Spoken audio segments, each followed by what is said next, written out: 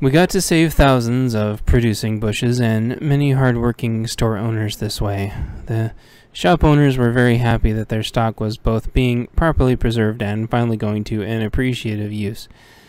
They got to take their most important belongings with them, whatever they could carry, but did have to leave their gardening supplies behind. Where they were going, there was going to be plenty more good plants and supplies. They would have a choice of basically whatever they wanted there in terms of gardening. The gardeners would get special gardening status. That was one of the highest levels and honors we had. We gave this out due to the sacrifice they made, but also since they had so much experience with year-round gardening. All of the feedback we received from the gardeners was really good, and it was also nice to see all of these fruit bushes doing well. People just had to tend to them now to make sure nothing happened to them. If they did need something special that we didn't have local to them, we could trade hub it over to them. That meant someone could drop it off at a trade hub and have someone else pick it up and bring it to the next trade hub and so on. The process would repeat, sort of like the mail, until it got to them. This is how we moved bigger items. So if the gardener had special requirements, they could request it over the radio. We could find it and trade hub it to them. It took a little while, but we could do it. One of the biggest concerns with these new fruit-bearing plants would be to make sure animals just didn't flat out eat the bushes down to the root before they had a chance to get going. The biggest culprit of this would be the deer, who loved to munch on bushes as they tried to grow. It was a simple matter to handle the deer, though, as people were hungry anyway, so there weren't exactly deer around. The birds were going to be obnoxious and eat whatever they wanted anyway. Once the fruit started growing, though, hopefully they could stick to worms or something. We tried to intersperse trees and shrubs with berries that heavily multiplied like strawberries, which went crazy in the Pacific Northwest. So, whenever we could rescue even tiny starter strawberry plants, even the tiniest ones, we would grab them. We'd stick pots down if the runners were going somewhere they couldn't actually grow, and that's how we saved them. Then shared them back out pot by pot so everyone could grow vast strawberry fields. In one season, we knew these would quintuple, and within a few years there would be an entire strawberry field at each one of those spots, whether anyone wanted one there or not. We hoped this would offset grazing animals nibbling the bushes and trees to death before they could get going. We hoped hunting would keep the grazers away naturally for a little while. We also hoped that cherries would keep the birds busy enough to not just wholesale destroy everything. Also, the wild cat population had started to naturally come back, which would hopefully keep some of the birds a little more cautious like how they used to be.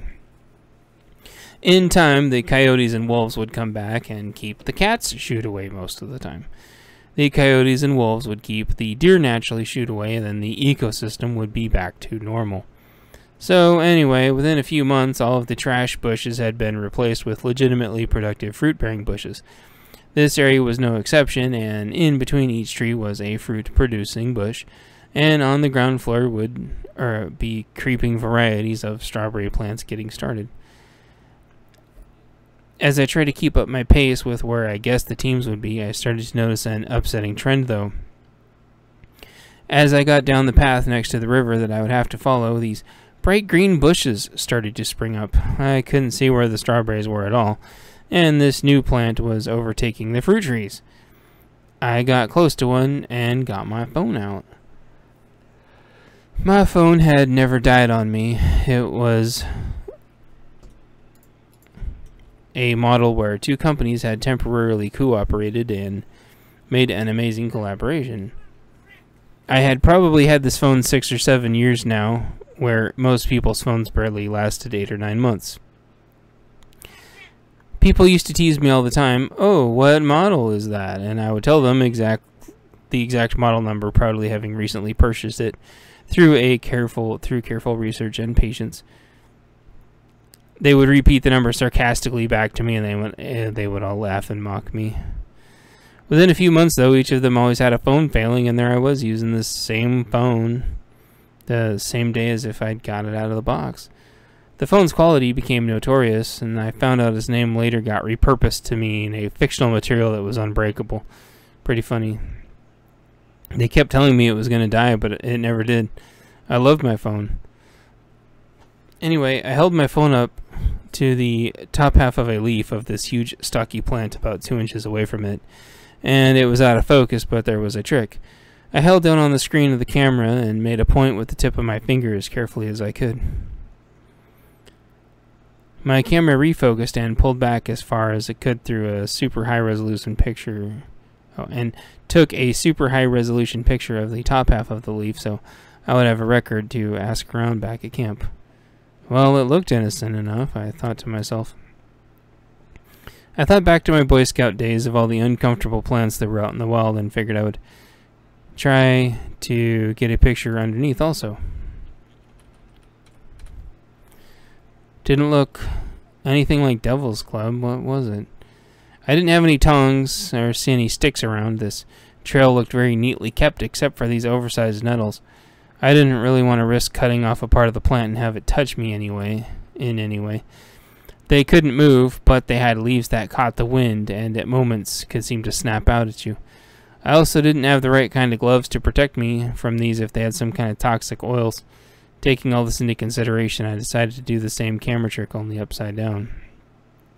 It took me about 3 tries, since I couldn't see what I was doing and was trying to be super careful to not get touched by the plants in the light breeze. Eventually, about 30 anxious seconds worth of trying, I got a picture to come out as ultra focused of the bottom half as I did the top. I didn't know what to make of these images. On the bottom of the leaves, it definitely looked like hooks on the bottom of the leaves with a glint or sheen on them. Good thing I didn't touch them. I couldn't imagine what kind of reaction I may have had. I was still thinking about what if I had to try to remove some of the bushes, though. I did have my big folder, a border guard knife, with me in my backpack. In a side pocket I could always get to easily. It had a Tonto style blade that I loved, and I had specially customized to just the way I liked it.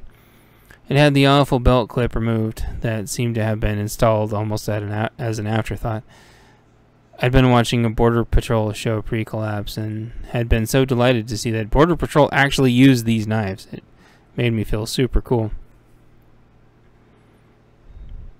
I had replaced where the belt clip was with a different size screws that fit the holes left behind flush.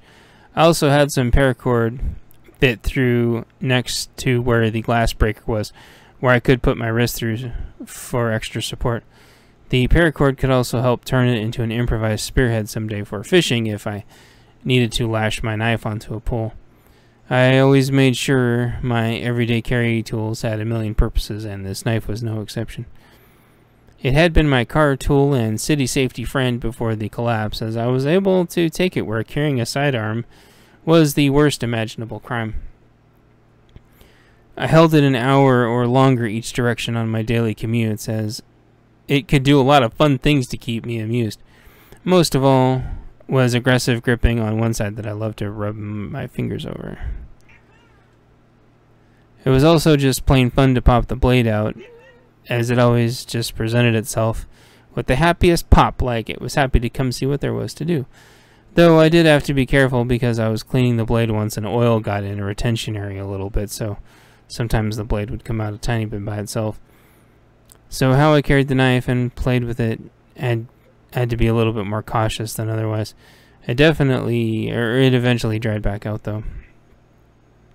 Among everything else the knife could do, it also had a seatbelt cutter, which I mentally repurposed now into a safe clothes cutter if I needed to do first aid.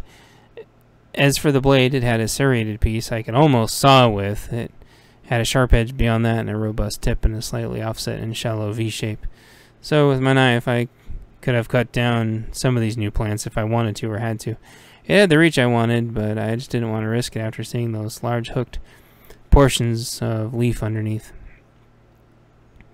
The plants glistened with something that didn't look ordinary for a plant. It looked unusual for a plant to look oily and glossy.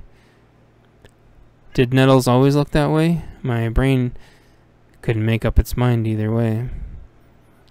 I thought more and came to the conclusion in the brief moments all this went through my head that if the oil from the plant got on my knife, I would have to get it off somehow. Would I wipe it off on my clothes? Then the next thing it would do is seep through my clothes and touch me.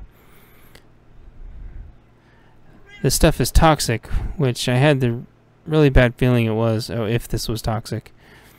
I could see this would be a huge problem. I just hoped it wasn't too toxic. Hopefully the animals are just sleeping and the people at the plaza just have a cold or something.